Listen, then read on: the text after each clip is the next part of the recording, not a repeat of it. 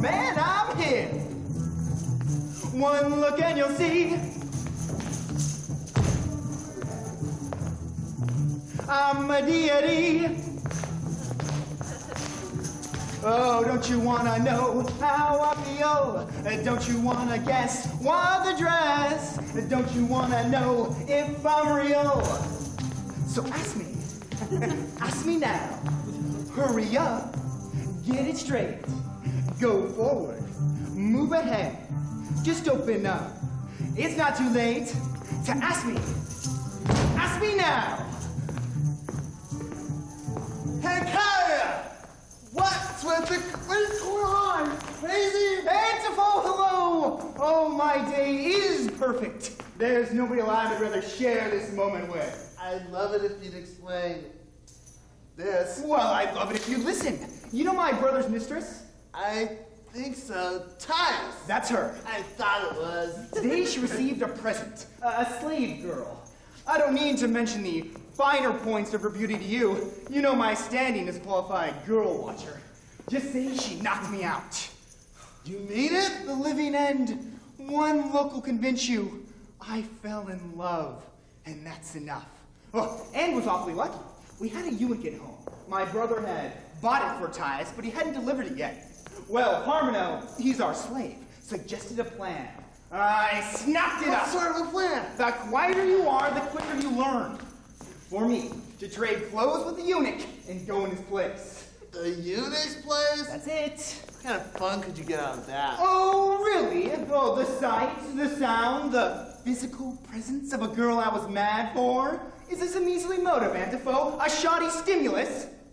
Tyus was thrilled when they put me into her hands. She hustled me right in and put the girl into mine.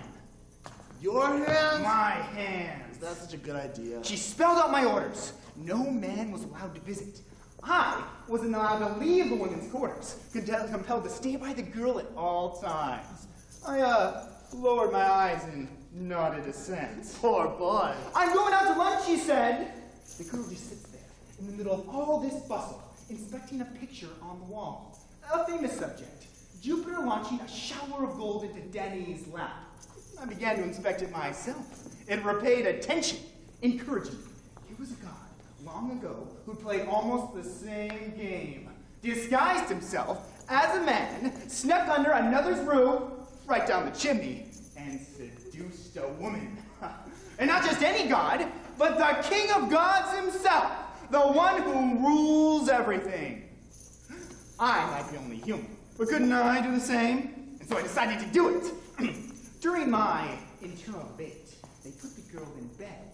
I stood there, waiting for orders.